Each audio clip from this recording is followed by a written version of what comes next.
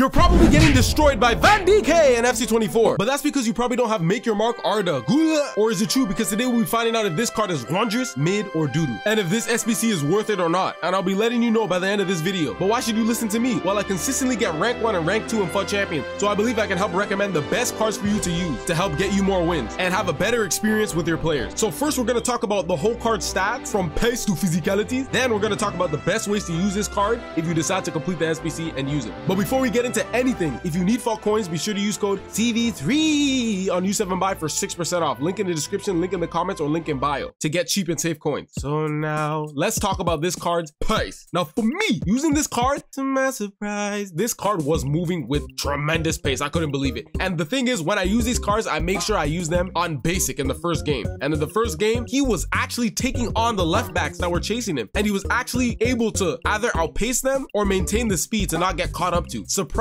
But I will tell you the best chemistry style to use with this card, even though I believe his pace is nice. So no issues with the pace. Now his dribbling ability. Let me tell you something. I might actually have to put him in the class of Neymar, JJ, Okocha, and it's Messi. Because this guy can dribble. I couldn't believe it. Left, right, center, behind the back, through the legs, everything, bruh. I couldn't believe it. This guy is one of the top tier dribblers in FC24. Dribbling ability, if you like a dribbler, he is foot. Now his shooting and clinicality ability. Look at here. He has the finesse like Messi, but not the finesse plus, just the regular don't come my cellular. And it was actually pretty good because some people that have the regular don't come my cellular finesse like Messi, it doesn't come off as nice. It's either too low when they do it and it doesn't go top bins as consistently. This guy's finesse like Messi was actually pretty damn good. I was like, holy, that is nice. But there was a time when I used it and he hit the post on a green time. I didn't like that. But for the most part, he's gonna score, especially doing the finesse like Messi. Now, what I like about this card is that I played him on the wing. I don't recommend you playing him in the midfield because he's still a little bit of a puss in boots because he's kind of smaller. And when they can dribble like this, they're not gonna really be the strongest. So I recommend you play him on the right wing position and you put the hunter on him as the chemistry style. And if you play with the cam, use him as a cam. And he has defensive capability, which allows you to make some tackles, get some interceptions, and still keep possession of the ball, which is a plus. And he did that for me in the game. Obviously, he's not going to be Van Dijk with the defense or Antonio Runiga, but he's still nice with it. Now, his passing ability,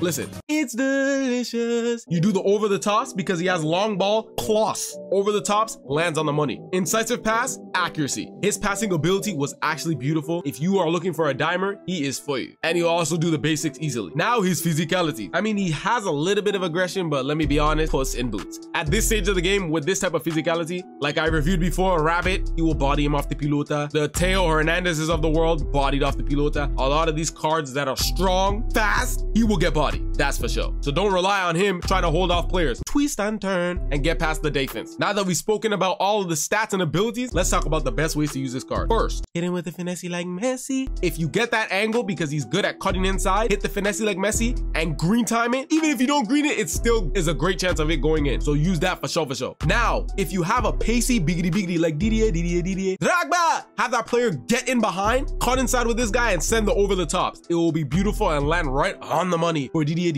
Or you can still send the through balls. His passing will be accurate and beautiful for you. That's another way to use this card. Now, Tiki Taka Barcelona playstyle is wonderful with this card. If you use Tiki Taka Barcelona and you like to pass fast, he will be accurate with it and he's able to control the ball easily because he has first touch plus. So that first touch will never be terrible and mess you up. So for the Tiki Takas, he is for you. Now, another great way to use this card is blast the ball right into him, hold R1, the technical dribbling style, and turn with him. Since he has press proven and technical playstyle, he gets like an extra boost and gets around the defense much faster, which will create great opportunities for you on offense. Now listen, this card doesn't have rapido, but he has quick step, so you won't misstep. I'm telling you, bro. Get this card and boost R2 and he will get ahead for sure.